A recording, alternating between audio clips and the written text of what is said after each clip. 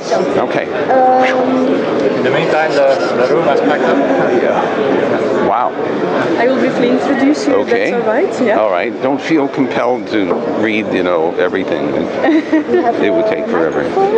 I will just hold the microphone. That makes it much easier for me.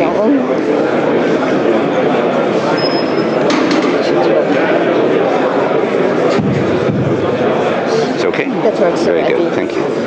Can I use this one? Well, here you can use that, and then you can hand it to me, and I'll go sit somewhere here. Get out of your way.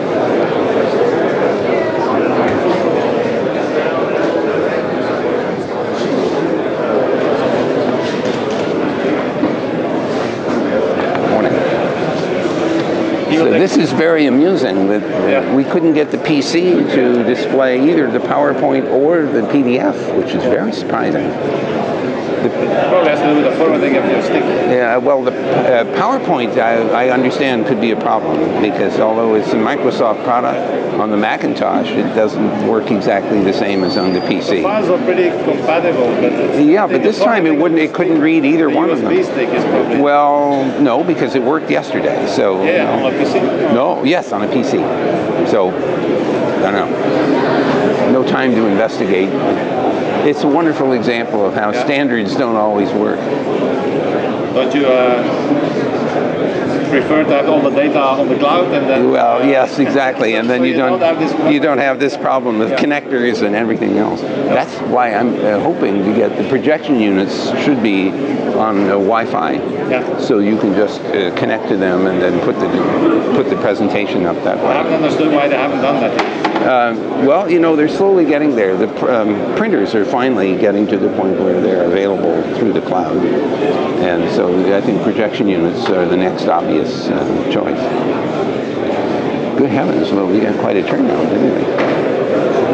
Somebody must think I'm actually going to say something useful. I don't know. 1 week ago, it was like 100 people registered. Since this week, it just went exploded. Finally started to realize who you were. Well, I always worry that people have very high expectations and that I won't fulfill them and they will be disappointed. Yeah, but many of them are students. Okay. Well, so if they're students, they have low expectations of all lectures, right? If you can set yourself above the average student lecture. Oh, well, yes. So this is actually, this periodic table of the elements is very interesting.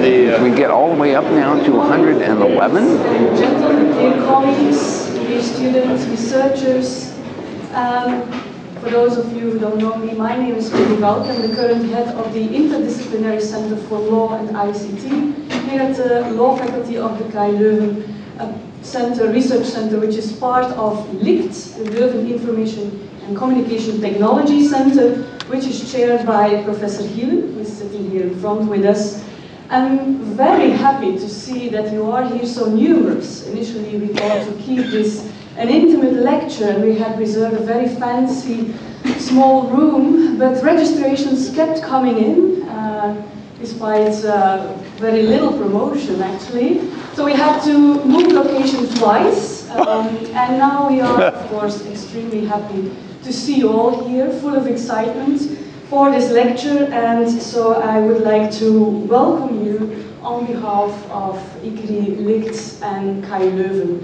I'm also very happy to see or to welcome some of the IBBT colleagues who are in the room, and it is my special honor to introduce you to our very distinguished lecturer of today, Mr. Vint Cerf, although I'm confident that he hardly needs any introduction, being considered as one of the founding fathers of the Internet, having served as founding president and chairman of the board of the Internet Society, as well as chairman of the board of ICANN.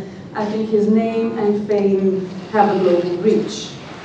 Since 2005, Mr. Cerf serves as a vice president for Google, being responsible for identifying new enabling technologies to support the development of advanced internet-based products and services. His lecture will take about 40 minutes and will focus on these challenges for the future of the internet. Mr. Cerf will be happy to take a couple of questions from you afterwards in relation to his lecture. As you will undoubtedly understand, he is not in a position to answer any questions in relation to the current services or future business plans of Google. Mr. Cerf, it is a great honor to have you here in Leuven today at our university. I'm very glad to pass the floor to you now. Thank you. Thank you very much. Good morning, everyone. Let's do Guten Morgen, bonjour, and that's all of the non-English you're going to get this morning. First of all, thank you very much for joining us this morning. Having now heard the saga of moving from one room to another, I have the worry that you have expectations that are well beyond what I will be able to satisfy this morning. So I hope that you aren't armed with any rotten eggs and tomatoes and things like that. What I hope to do this morning is to give you just a tiny flavor of the historical development of the net. I want to focus mostly on the current state of affairs in the network, what's happening to it, the changes that are taking place. I also want very much to draw your attention to policy issues which the internet has highlighted. This is a technology which is quite different from almost all other communications technologies that we have experienced in the past. And so it shouldn't be a surprise to any of us that this digital environment, which embodies the internet, poses some fairly hard legal and philosophical challenges that we have not yet figured out how to overcome. So I understand that many of you are engineers or computer scientists, and others of you are involved in the law, and both of these domains interact in the internet world. So let me just begin by giving you a, oh, I see, this thing is, there we are, here we are. This is, it's an eye chart. You're not expected to look in any of the details. I wanted to just give you a sense for the evolution of the system. It started out as a project led by the American Defense Department, Advanced Research Projects Agency. So there were 4 computers that were connected together in December of 1969. One machine was at UCLA, another at Stanford Research Institute, a third one at UC Santa Barbara, and the 4th one at University of Utah. I was a graduate student in 1969 at UCLA, and I was responsible for writing the software to connect the Sigma 7 computer to the first node of the ARPANET. After that 4-node system was in place, and the packet switching technology upon which it was based showed its ability to allow interactive operation among these 4 time-shared machines, we expanded the system, and you could see that by 1977, 2 big things had happened. The first thing is that we had gone from this homogeneous ARPANET system to a heterogeneous networking environment. We had to invent a new suite of protocols to allow for multiple networks to be interconnected. Those are called TCP/IP. My partner Bob Kahn and I did the original design in 1973. By 1977, we had 3 very different kinds of packet switch nets in operation. We had a mobile packet switch network, vehicles that were driving around in the San Francisco Bay Area radiating packets over the air. We had the wireline ARPANET, which by that time had been in operation for nearly 8 years. And we had a packet satellite system with a shared satellite channel and multiple ground stations competing for access to that system. The SatNet program connected the western part of Europe to the eastern part of the United States. And all 3 of these networks were interconnected to each other. So on November 22nd, 1977, we had the first demonstration that the TCP/IP protocols could link 3 very different packet switch nets to each other. By 1982, all the systems are beginning to grow, and we are just about to force everyone in the Defense Department sponsored systems to switch over to the TCP/IP protocols. So what you know of as the internet was born operationally on January 1st, 1983. So this is now very nearly 30 years ago that we turned on the internet that you're using today. For all practical purposes, the system that you are using was standardized in 1978. The application that you use mostly, which is the World Wide Web, doesn't come along until about 1989. So there's a period of time before we see the internet as you now know it today, but the underlying basic system was operational in January of '83. By 1986, we had many different parties who were interested, including the academic community in the United States, sponsored by the National Science Foundation. When you get to 1999, you begin to see a significant amount of use around the world. Now, I should tell you that when Bob Kahn and I did the original design of the system, we had the idea that we should simply release the detailed design to the world without any constraints, no patents, no copyrights. Simply release the details and let anyone who wanted to build a piece of internet and then try to find someone to connect to. And our idea was that if we made the barriers to implementation of pieces of internet very low, that people would simply build it and find ways to interconnect. So we had a very organic view of how the internet would evolve. And I would say that that view has been borne out over time, because the network has continued to grow at a fairly dramatic pace. By the time you get to 2012, the internet looks like this. And this is a picture of the connectivity, global connectivity of the internet. There are 400,000 networks that are interconnected around the world, not counting the little one that you have at home, the little Wi-Fi system that you're probably running. These are our ISPs that are operating on behalf of others. There are about 2.3 billion people who are online. In fact, if we look at the scale of the system, starting with the 1969 early days of a few computers and one network. Now we see a fairly large number of machines on the network. There are an estimated 888 million machines that are visible on the public internet. But those are just the machines that have domain names and fixed IP addresses. That doesn't count all the things that are episodically connected, like laptops or desktops or iPads or mobiles that come and go on the network. If you include all of those devices, we're probably looking at 2 to possibly even 3 billion devices that are on the network. That number is going to escalate over time. The other thing which is very important for the last decade or so has been the introduction of mobile technology. There are 5.5 billion or so mobiles in use today. Not all of them are internet capable, but probably 20 to 25% are. And over time, that percentage will go up. The reason that's important is that for many people, their first introduction to the internet comes through a mobile, as opposed to a desktop or a laptop or an iPad. For many, it will stay that way, and for others, they will begin to accumulate other devices that they will use in addition to their mobiles. But that adds a huge demand for address space on the network, because if every mobile that's internet enabled has to have an IP address assigned, eventually you start to run out of IP addresses. And in fact, that's what we're faced with today. We chose a 32-bit address space in 1973 in order to carry out an experiment. And I want to emphasize that we thought this was an experiment. What I thought was that if the experiment succeeded, then we would design a production version of the system. Well, the problem is that the experiment never ended, and so we're still using the experimental internet, which only had 4.3 billion terminations built into its design.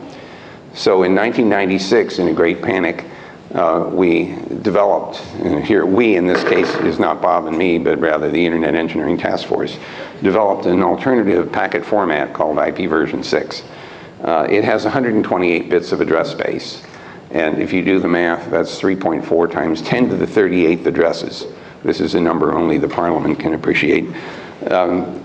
We are now in the process of introducing, in parallel with IP version 4, the IP version 6 formats. So on June 8th last year, in 2011, Many of us in the internet community turned on the IPv6 capabilities that we had in addition to running IP version 4. On June 6th this year, all of us are going to turn on IPv6 and leave it on. So this is a very big year for the internet because IP version 6 internet will be launched on June 6th. Google and many others have been preparing for this over the course of several years, and we're all looking forward to seeing what happens when we turn this on and leave it on permanently. This is a really interesting display format because I can't see anything on the slides in front of me. I have to keep looking up here, and I want to go back to that for just a second. In terms of growth rate, there was a period of time starting around 1988 when the internet was doubling every year, 100% growth in number of people, and number of computers, and number of networks that were present. Over the last dozen years, it has been growing at a much more sedate pace, about 15% per year compounded annually. If that growth rate continues for the rest of the decade, virtually everyone in the world will be online on the internet, at least up to the point where some people decide they don't want to be on at all. And in the United States, we've sort of reached a plateau of about 80% of the population are online, and the other 20% don't seem to care. That may happen on a global basis too, but we're still far away from touching the 7 billion people that are on the planet. So this is sort of the kind of scaling that's going on the net today. Here's another major change in the network. Work on this was begun almost a decade ago in 2003. It was refined between 2008 and 2010. For many, many years, the domain names of the internet were written only using the Latin characters A through Z, the hyphen, and the digits 0 through 9. Those were the only symbols that were permitted in the domain name system. But as the internet had become increasingly available around the world, there was natural pressure to find a way to express domain names in character sets drawn from other languages. So we introduced the use of Unicode, which, by the way, is also used in the World Wide Web. So the web can show information in literally hundreds of languages. We wanted the domain name system to have the same capability. The Internet Corporation for Assigned Names and Numbers, which was responsible for overseeing the domain name system, has started introducing new domain names in these non-Latin characters. So you'll see Chinese and Cyrillic and Hebrew and Arabic and so on showing up in the system, as well as the more common Latin character names. There are some trends that I think are worthy of your attention. They have to do primarily with the fact that the internet is capable of carrying virtually all forms of previously invented media. Now, it's probably ironic that the reason that the internet is so versatile is that it was not designed to do anything in particular. It was not designed with a specific application in mind. In fact, all Bob Kahn and I asked was that the underlying network carry a little bag of bits from point A to point B with some probability greater than 0. That's all we asked of the underlying transmission system. All of the recovery from losses and failure and disordering and duplication would be taken care of on an end-to-end basis, which is what the TCP, Transmission Control Protocol, was all about. The fact that the net doesn't know what it's carrying is actually important, because if you wanted to invent a new application, you don't have to change the network to do that. It just delivers these little electronic postcards full of bits.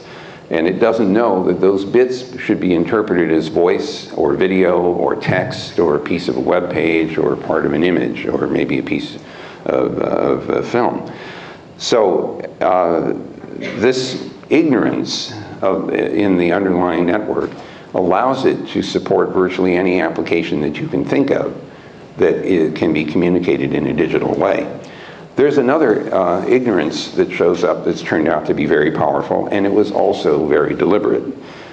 We knew in 1973, when we were designing the system, that there would be new communication technologies coming along that we didn't know about. Now, in 1973, there were typical bandwidths that you could get were 1.5 megabits to 2 megabits a second on the telephone system with dedicated circuits. But in the interim period from 1973 to 40 years later, things like asynchronous transfer mode have come along, multi-protocol label systems have come along, optical fiber have come along, a variety of wireless communications have come along at increasingly high bandwidths. So we said the packets should not know how they're being carried. The packet should have no knowledge of what the underlying system was. That ignorance has allowed us to sweep into the internet every new communication technology that's come along, as long as it can carry a bag of bits from point A to point B with some probability greater than 0. So the system it uses the ignorance in order to be flexible and to adapt to new applications and to new communications technologies. There was an article written by a friend of mine, Mr. Eisenberg, called "The Rise of the Stupid Network." And in fact, that's exactly what this is. It's a stupid network, and we take advantage of that. There are other kinds of things that are happening now. As these media, all of them, are carried on internet packets, all of the previous regimes that were focused on specific applications, the telephone network designed and built for telephony, but not built for a variety of other applications, or the cable television network designed and built to deliver streaming video. All of those regimes for regulating and managing and operating systems are no longer applicable because the internet does all of these things, and it does it in a different way than the purpose-built networks do.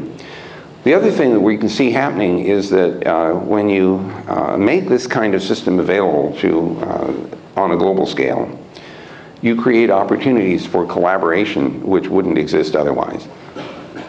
In the postal system, for example, you have to know the address of the party that you want to communicate with. In the telephone system, you have to know a telephone number of the party you want to call. In the internet environment, especially in the World Wide Web environment, you don't necessarily need to know the identity of the people that you are interested in interacting with. If you go to a particular website, for example, that is about a particular topic, you may find yourself interacting with people whose names you don't know and whose names you might never know because they have identifiers that have nothing to do with who they are. And yet you're having this communication with them because you're sharing posts on a blog site, or you're commenting on something that someone else has done, or you're uploading data that you've collected in a scientific experiment to allow other people to reproduce the results. So this ability to collaborate and to discover people that you don't know ahead of time is an extremely powerful tool. You can see the social networking consequences as you look at Google Plus and Facebook and some of the other, MySpace and others. This ability to discover people that you don't know ahead of time and to communicate with people that have a shared interest in some common topic is very different from the other technologies that we've experienced in the past. This implies that we are going to have to live through this experience in order to establish social norms in a digital world that we never had to confront in the more typical world of the past. And I'll come back to that topic in a bit. Another thing which is very clear is that artificial intelligence has come a very, very long way from its origins in the 1960s. I can recall being on the Stanford campus in the early 1960s where people like John McCarthy and Edward Feigenbaum and others who were really founders of artificial intelligence had hopes that at some point we would be able to translate languages from one to another. We had the simple idea that if you just put the dictionary into the computer that it would translate for you. And so we tried a few naive experiments. I think we put in a Russian-English dictionary into the computer, and then we presented the computer with a simple expression. Now there's a famous English language expression, out of sight, out of mind, meaning if someone isn't nearby, you sort of forget about them. So we put that out of sight, out of mind into the system, translated it into Russian, and then we translated it back into English, and it came back invisible idiot. And so well, clearly there's something missing here. In the 40-year interim, we have come a very, very long way in our ability to translate from one language to another. I'll give you a few examples of that in a few minutes' time. We also are experiencing an increasing interest in online digital publication. Because this digital medium can handle everything, whether it's sound or video or print material and so on. And it does so cheaply. The economics of digital are incredibly cheap compared to paper, for example, or cassettes or DVDs and everything else. The online distribution is inexpensive. The replication is inexpensive. And the consequence of that is, A, the economics are different, and B, we now get to the point where we're no longer confined to the features of those older media. So we have objects that can be rendered as a combination of all these various media. Video games are probably a good example of this. It's a very interactive system. You're seeing video, you're hearing sound. You may actually be talking to someone else who is playing a game with you. This is an incredibly rich multiple media environment, and it's all feasible because everything is being turned into packets and being transmitted back and forth. So digital publication is becoming a big deal. Amazon reported last year that more than 50% of all the books that it sold were online books going into Kindle as opposed to physical paper. I actually lost a $10,000 bet on that because I thought that would happen in 2010. So fortunately, it was a bet that when the money went to a charity, so I don't feel too bad about that. Now, there is a problem which this digital publication environment poses. Each of you, when you are working with an application that produces content, for example, a text document or a spreadsheet, or maybe it's a video, every one of the objects that you create in digital form turns into a file sitting on a computer somewhere. The file is full of bits.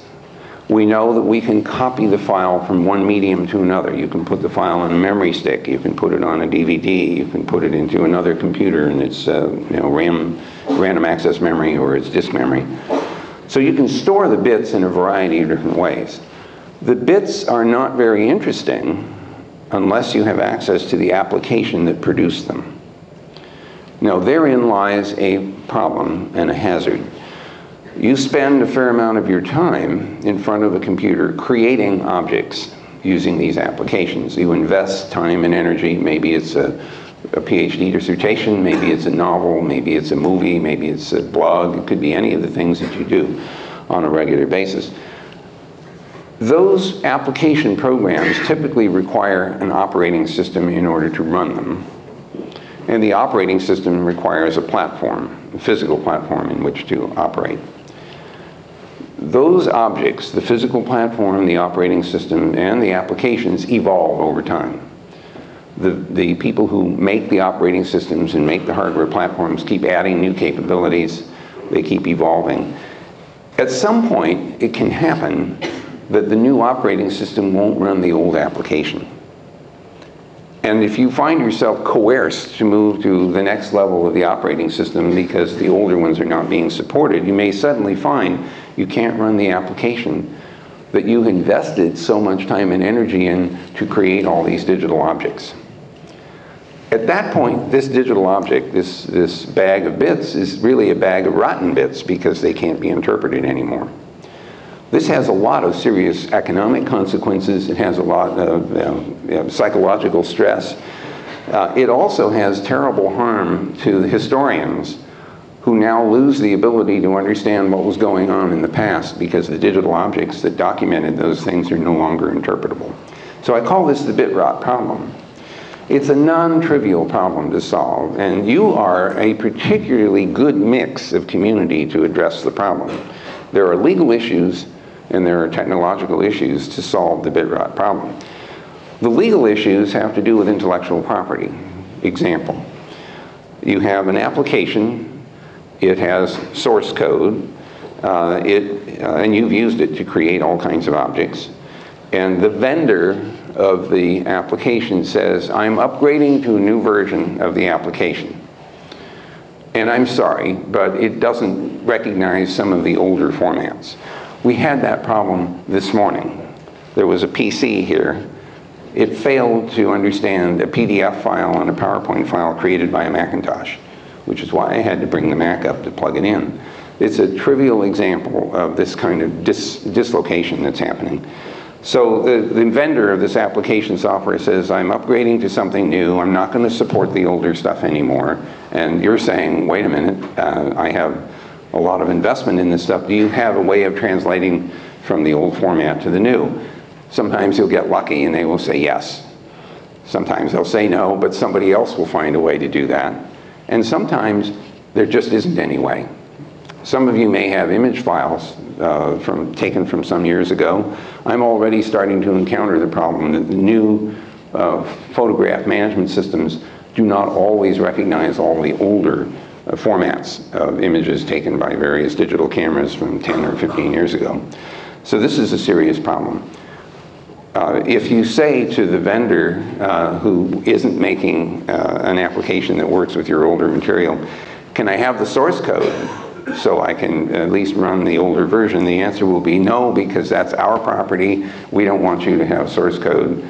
At this point, you're very frustrated because you don't seem to have any avenue for solving the problem. Now, it gets worse. When the operating systems change and don't run the old applications, and because the application and the operating system people are completely independent of each other, now you have a different problem. And you would like to keep running the older operating system, except that it's not supported anymore. This scenario eventually leads you to imagine that cloud computing might be a kind of solution. You might have to emulate the hardware to run the older operating system, to run the older application, to interpret the bits in the files that you created. And the cloud may actually be the place where all this old stuff can be reproduced and recognized. So we could go on and on. I'm not going to do that on this particular point. But this is a really hard problem because it has so many different technical and legal questions associated with it. We have to solve it because if we don't, our descendants will wonder about us. They won't be able to know what it was that we did because all the history will be wrapped up in digital files that no one can interpret. I think the final observation I want to make on this slide anyway is that we are living in a digital environment where we are interacting with each other in ways that we never could before. We upload images into Flickr, for example, or Facebook, or Google+. We share information, and we inadvertently implicate other people. So if you take a photograph, maybe you've asked someone to take a picture of you standing in front of the Great Pyramid of Giza in Cairo. And in that image, not only is you and the pyramid, but some other people that you don't know and you don't care about. And you upload this image to, let's say, Facebook. Somebody comes along, is looking for pictures of pyramids, doesn't care who you are, but happens to recognize the person standing next to you, and then tags that person. And now someone else comes along looking for tags of that person and discovers that person sitting in front of the pyramids in Egypt on a certain date and time and says, gee, they told me that they were in London at that time. Now that person is in trouble. There's a series of innocent actions taken in that scenario, no one of which looks like it's harmful, but the consequence is a party who you don't know has suddenly been affected by an image that was posted and tagged by several different people. I don't think we have a clue right now about the proper social norms for operating in this online environment, and I don't even think we can analyze our way into figuring this out. I honestly believe we're going to have to live through this. We'll have to experience some of the harmful effects in order to come to a conclusion about what social norms we want to adopt on a global scale. And so I don't have any prescriptions here at all. I think just to warn you, we're going to have to live through this. Frankly, I think this is like raising teenagers. You don't know how to do it, you just live through it, and then someday they turn into people. All right. Now, let me switch over to the other side of what's happening. You'll hear the phrase Internet of Things, I'm sure. I have been watching with some interest the kinds of devices that are starting to show up on the internet. Things like refrigerators and picture frames, telephones that aren't really telephones, they're voice over IP computers. I often wondered, what would an internet-enabled refrigerator do? I guess, well, it has a nice touch-sensitive display on the front of the refrigerator door. Now, in America, the American family communication system is usually done with paper and magnets on the front of the refrigerator. So you have this thing covered with pictures that the kids drew at school and notes and reminders to take the garbage out on Tuesday. Now we can augment all that with blogs and email and web pages and the like. But I thought, you know, if the refrigerator knew what it had inside, it could be even more useful. So if you put RFID chips on everything that goes into the refrigerator would now know what it has inside. So while you're off at school or working, it can be surfing the net looking for recipes that it knows it can make with what it has inside. So when you come home, you would see a list of things that you could have for dinner. Now, you could extrapolate this. You can imagine being on vacation and getting an email from your refrigerator saying, you know, I don't know how long ago you put the milk in here, but if you don't come home, it's going to walk out on its own. Or maybe you're shopping and your mobile goes off. It's the refrigerator again. Don't forget the marinara sauce. I have everything else we need for spaghetti dinner tonight. Now, I'm sorry to tell you the Japanese have spoiled this scenario. They've invented an internet-enabled bathroom scale. And so you step on the scale and it figures out which family member you are based on your weight, and it sends that information to the doctor and it becomes part of your medical record, which sounds okay, except that the refrigerator is on the same network. So when you come home, you see diet recipes coming up on the, or maybe it just refuses to open because you're not supposed to eat anything. I used to tell, I should tell you that this is a fellow in the middle here. I don't know who he is. Someone said he's Dutch. But he invented an internet-enabled surfboard. And all I can imagine is he's sitting on the water waiting for the next wave to come, thinking, you know, if I had a laptop in my surfboard, I could be surfing the internet while I'm waiting for the next wave. So he put a laptop into the surfboard and put a Wi-Fi service back at the rescue shack on the beach, and now he sells this as a product. So if you're interested in surfing the net while you're out on the water, this is for you. I used to tell jokes about internet-enabled light bulbs, thinking, you know, haha, someday every light bulb will have its own IP address. Well, guess what? Somebody sent me an internet IPv6 enabled light bulb the other day. It's an LED bulb. It probably costs $20. It will last probably 15 years.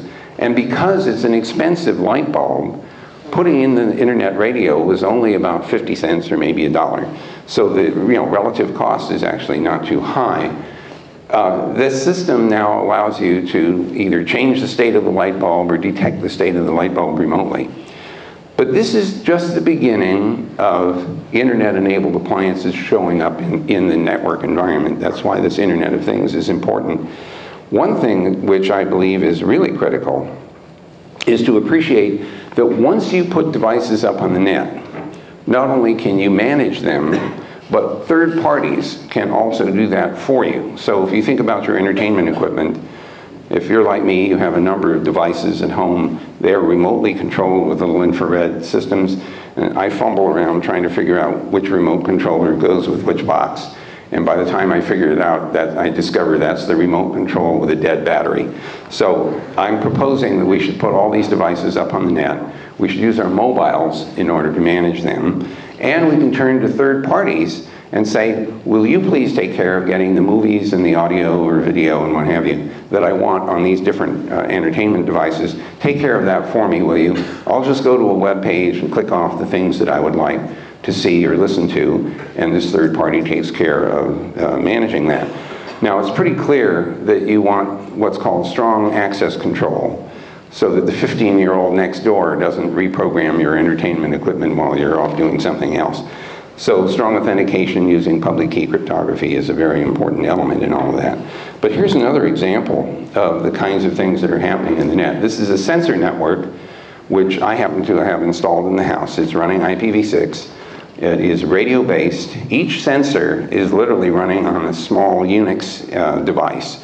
It's about the size of a package of cigarettes. Each sensor has its own operating system. It acts as a store and forward mesh relay, so it builds automatically a topology of connectivity in the house. Every 5 minutes it's sampling the light levels, the temperature, and the humidity in each room where one of these devices is located.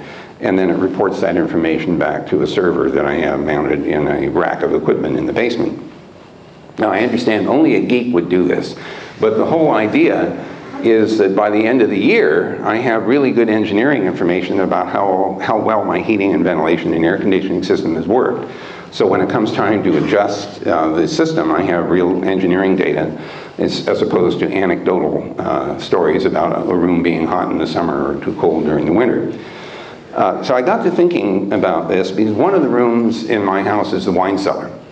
This is a very important room for me. It has a few thousand bottles in it, and I need to keep it below 60 degrees Fahrenheit.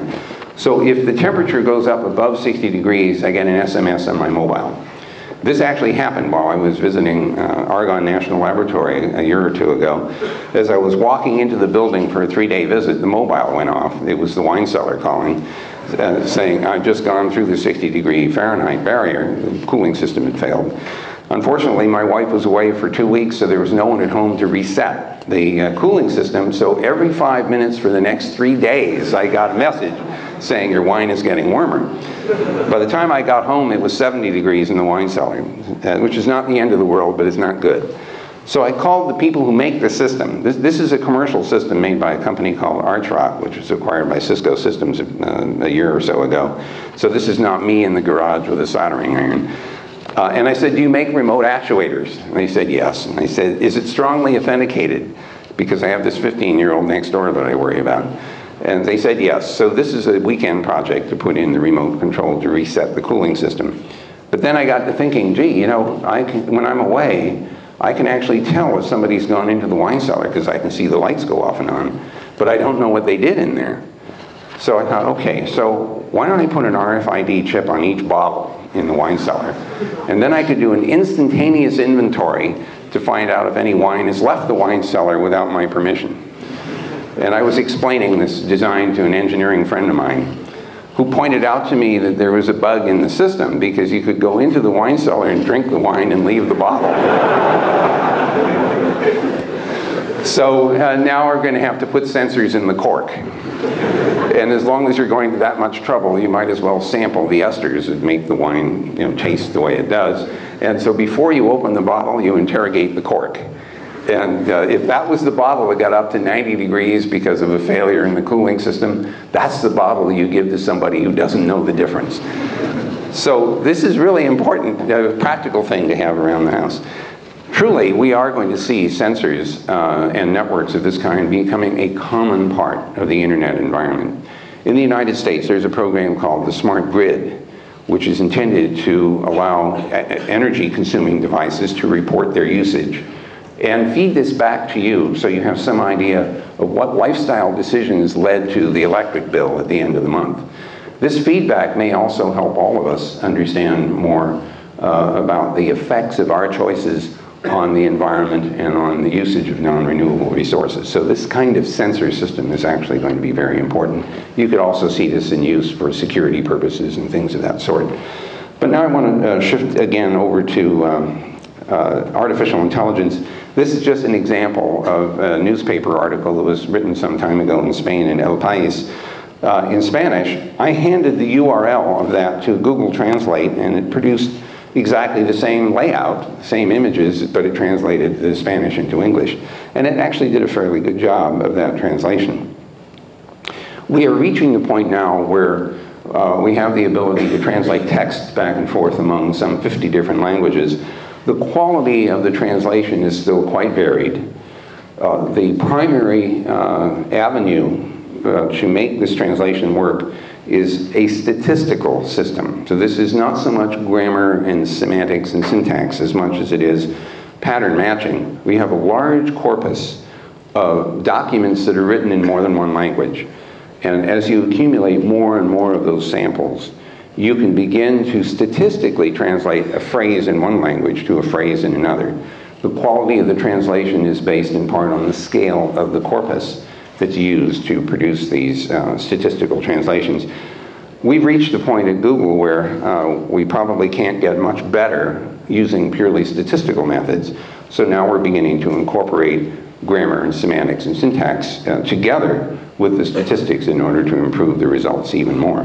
Here's another, and this, by the way, is reaching the point now where we can do speech recognition in multiple languages, translate that speech into text, then translate the text into other languages, and then render it again as sound using text-to-speech generation. So we are reaching not too far away from the point where you could imagine having two people communicating with each other, each of them speaking a different language, and each hearing the language that they prefer.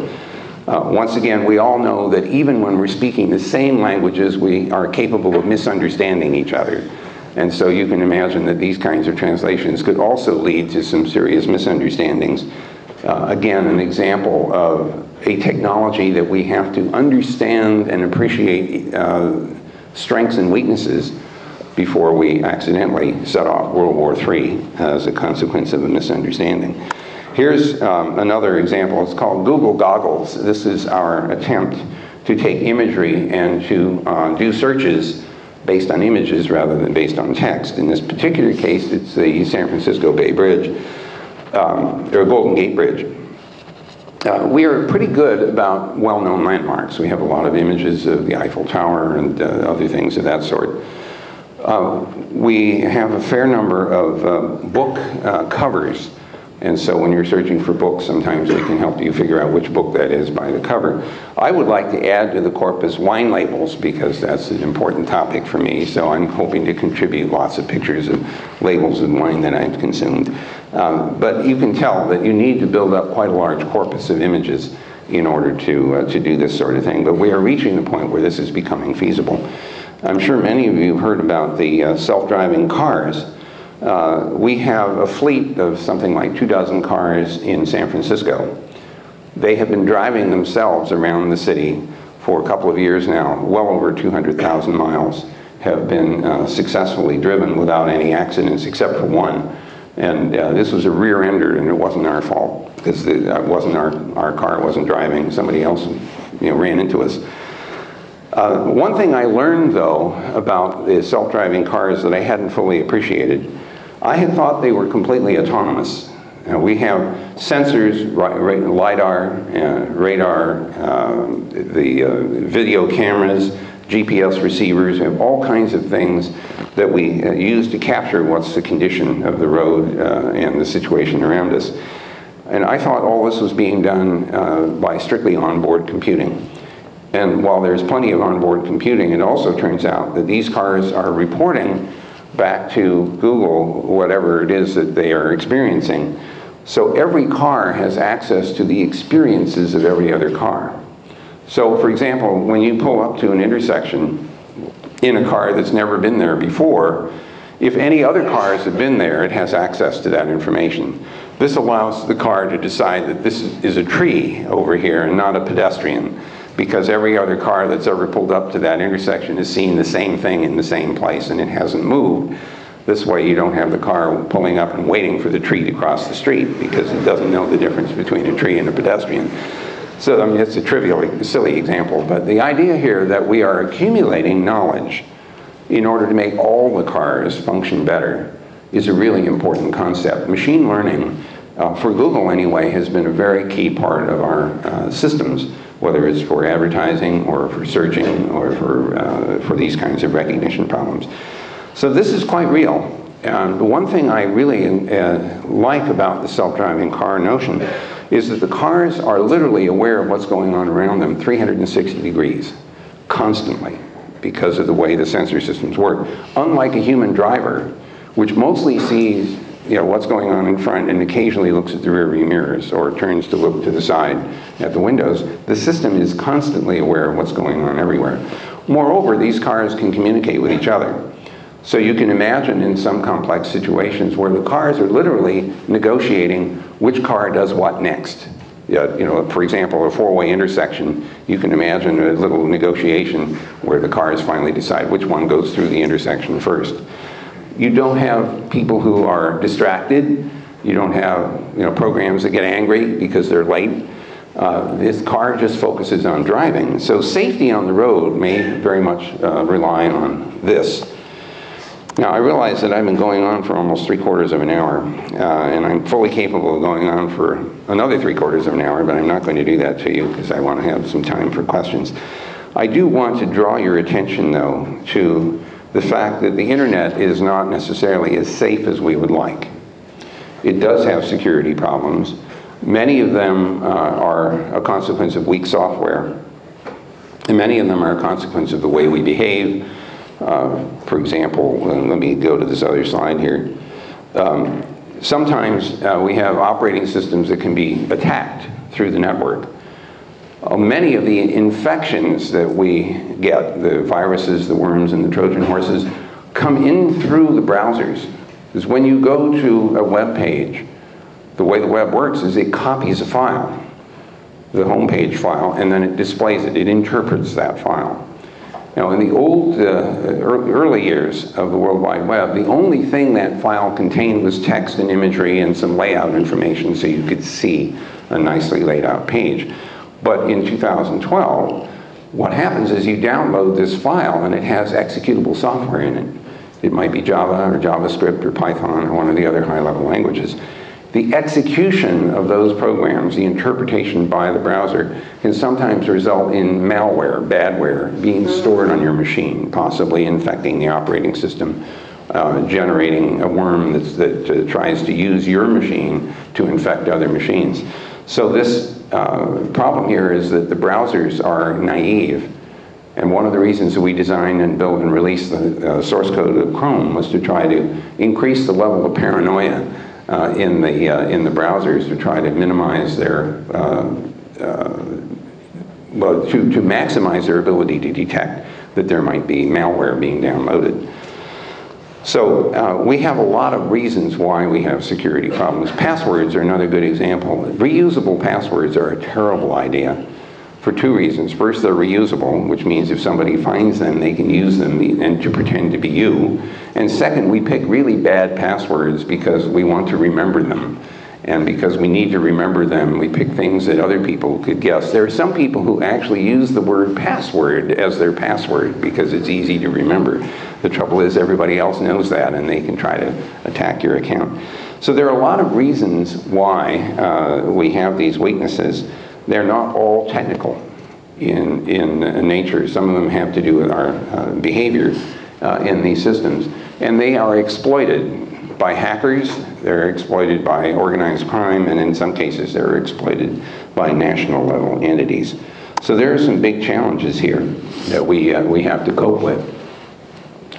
If you worry about being attacked and you would like to figure out who did it, attribution is a big challenge because there are lots of ways of hiding not only your identity but hiding the origin of an attack. So when we hear people talking about cyber warfare and cyber crime, I get nervous because I'm afraid that they will treat this cyber environment the same way they treat the real world. Attribution is harder in this cyber environment, and a mistake in attribution followed by a retaliation could lead to some very serious consequences. A trivial example would be a botnet attack, where some large number of infected machines operated by a botnet herder launch an attack against a target. The owners of those infected machines don't notice anything is going on. There may only be a message or two per minute coming out of any one of those infected machines, but with enough of them, the target sees hundreds or thousands or hundreds of thousands of messages a minute hitting them in a denial of service attack. If you were to naively try to find all of the sources of these messages, and let us even suppose you identify the elements of the botnet, and then launch a counterattack, the parties whose machines have been infected are not the instigator of the attack. If you counterattack and wipe out all their disk drives, the side effects of that could be very consequential. It could have economic effects, it could have certainly psychological ones, like where's all my data? So a mistake like that could do a lot of harm to the wrong people. It gets worse. Let's suppose that your stance is that this is a national level attack. This is cyber warfare. And it turns out that the attacker masquerades as some other country. So country A launches an attack by pretending to be country B and it attacks country C.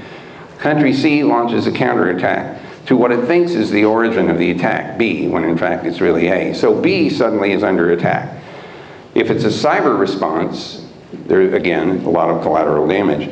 It gets even scarier if you assert that you feel free to use conventional military response in the face of a cyber attack. If you haven't figured out who the origin is, you could literally wind up attacking your own country, again, with huge consequences.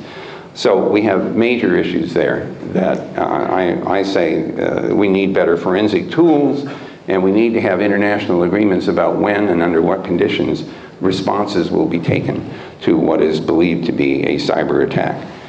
I think, because of time, I'm not going to go through more of that slide, and I'm going to just mention that we all understand that privacy is under assault in this online environment, and it isn't just a question of the things that you do being captured by companies like Google or Facebook or others.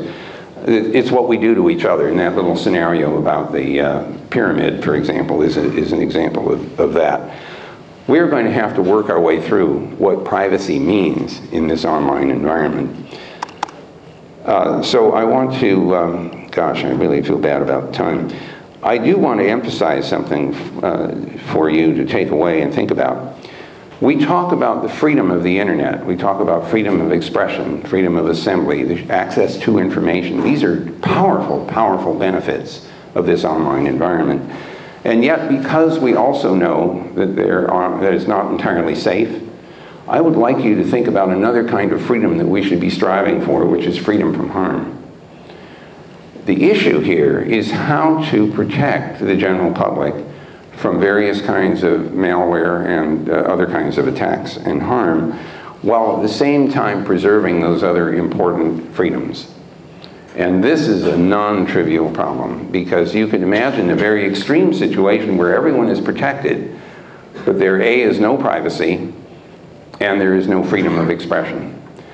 And of course the other extreme is everything is private, everyone is at risk, and there's no way to defend.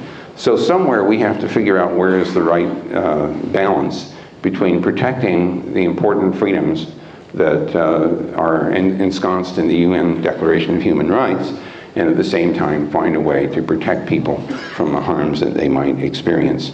Now I'm going to skip one more slide and take just a few minutes to give you an update on where we are with the interplanetary extension of the internet. The first time I mentioned this idea was 1997 in Geneva. Everyone thought it was a joke. It isn't a joke. This is a serious piece of engineering that began at the Jet Propulsion Laboratory with some of my colleagues there in 1998. What we were trying to do is to figure out how to support manned and robotic space exploration with better networking than a point-to-point radio link, which is mostly how the spacecraft of the last 40 years have communicated back to Earth, point-to-point radios. But we knew that there were more complex kinds of configurations and missions. And a good example of that is the rover mission that landed on Mars in 2004. There were 2 rovers, and they were not always able to communicate directly back to Earth from the surface of Mars. And in fact, we originally designed the mission to transmit data, 28 kilobits a second, directly from the surface of Mars to what's called the Deep Space Network.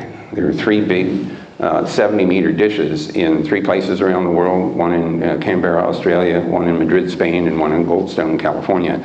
Those, as the Earth is rotating, those big 70-meter dishes are looking out into the solar system, communicating point to point with spacecraft that are on missions. So the original idea was to transmit data directly from the surface of Mars to that Deep Space Network.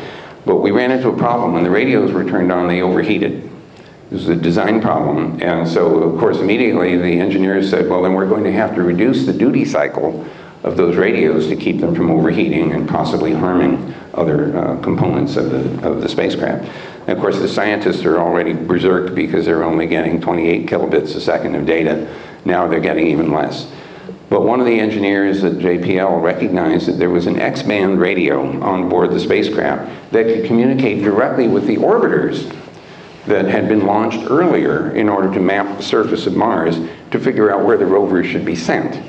But those missions had been completed, but the spacecraft were still in operation. So they were reprogrammed. The rover was reprogrammed to transmit data up to the orbiters, and the orbiters were reprogrammed to capture the data and hold on to it until they got to the right place in their orbits to transmit data back to the Deep Space Network. Now, there were two big advantages. One of them is the X-band radio ran at 128 kilobits a second and since upgraded now to at least 256. So we had more data going back. The orbiters were out of the atmosphere of Mars, and they had bigger solar antennas, so they could transmit data to the Deep Space Net at a higher speed as well. So now we have store and forward networking to support the delivery of data back from the rovers on Mars. That's how packet switching works. That's how the internet works. So when my colleagues and I started thinking about this, even before the 2004 Mars missions, we thought, well, we'll just use TCP/IP. It works on Earth, it ought to work on Mars. And the answer is yes, it will work on Mars, and it will work in the spacecraft, but it doesn't work between the planets. The problem here is that the speed of light is too slow. When you look at the distance between Earth and Mars when we're in our respective orbits, when we're closest together, it's 35 million miles. If you do the arithmetic, it takes 3.5 minutes for a radio signal to propagate from Earth to Mars when we're closest together. When we're farthest apart, it's 235 million miles. That's 20 minutes one way, 40 minutes round trip time. Those of you who have some appreciation for the way flow control works in TCP know that a 40-minute round trip time is not going to work very well because, you know, you say, stop, I've run out of room. And it takes 20 minutes for that signal to get to the other guy. Meanwhile, he's pumping data like crazy. Packets are falling all over everywhere. It doesn't work. And there's another problem. It's called celestial motion. The planets are rotating, and we haven't figured out how to stop that. So if you're on the surface and you're trying to talk and the planet's rotating, eventually you can't talk to the spacecraft because it's on the wrong side of the planet. So we literally had to design a whole new suite of protocols that we call delay and disruption tolerant networking. Those protocols have been iterated several times. They are on board the space station. They are on their way to Mars in the Mars Science Laboratory, which will land August 5th. The prototypes are on the existing rovers and orbiters. We even have put the protocols into a spacecraft called Epoxy, which has visited 2 comets in the last several years, and it's allowed us to do some fairly deep testing at about 80 or 90 light seconds away. So here's our theory. Oh, I guess I should tell you on the right-hand side, this is the Phoenix lander that landed in May of 2008. It was at the North Pole, and there was no configuration that allowed us to transmit data directly back to Earth. And so we used the store and forward relay again in order to capture data. So here's what we hope will happen. We hope that as time goes on, all of the spacefaring nations will adopt these standardized delay and disruption tolerant protocols. That means that all those missions could theoretically interoperate because of standardization. It means that each mission, when it completes its primary scientific purpose, could be repurposed to be a node in an interplanetary backbone. So we're anticipating that we will literally accrete an interplanetary network over time as more and more missions are launched. Now, there's a reason that we're hoping that this will be accomplished, not merely to support interplanetary communication and exploration, both manned and robotic. There's a new mission, which is now sponsored by ARPA, the Advanced Research Projects Agency, which sponsored the original ARPANET design, it sponsored the internet design, it sponsored the architecture of the interplanetary protocols. Now it's sponsoring a study to design a spacecraft to get to the nearest star in 100 years. This is called the 100YSS, 100-year spaceship. I'm part of the team that won the contract to do this design study. And we're not building anything, we're trying to design something. Now there are some real challenges trying to get a spacecraft to the nearest star. Problem number one, current propulsion systems would take 68,000 years to get to the nearest star. That's a little long even for a DARPA experiment. So first problem is getting more horsepower, so to speak, onto the spacecraft. Right now, the most likely configuration will be a nuclear reactor plus ion thrusters that could continually operate for a long enough time to accelerate up to about 20% the speed of light. Now, clearly, we'd like to slow down before we get to the destination. Otherwise, we'll get 2 pictures and that's it. So that's the first problem, propulsion. There's a navigation issue. Remember that, you know, when you're going towards a star, its position is not where you think it is, because it took light time to get to you. So you have to do some mid-course navigation. And you can't control that mid-course navigation from Earth very well, because the farther away the spacecraft gets, the longer it takes for you to say something. So you have to have a lot of onboard autonomy in order to make that work. And finally, there is the communication problem. How do I actually generate a signal from 4 light years away that I can detect on Earth? My first thought was I need the interplanetary backbone to build a synthetic aperture receiver about the size of the solar system to detect a laser signal coming from 4 light years away, because no matter how collimated that laser signal is, it's going to have a beam spread that, you know, covers about the size of the solar system by the time it propagates for 4 light years. But there's a new wrinkle in thinking, and this is very speculative. You all remember that when Einstein's theory was first proposed, there was a question about how to test it. And one of the tests was to see whether light was actually bent by the gravitational field of the sun.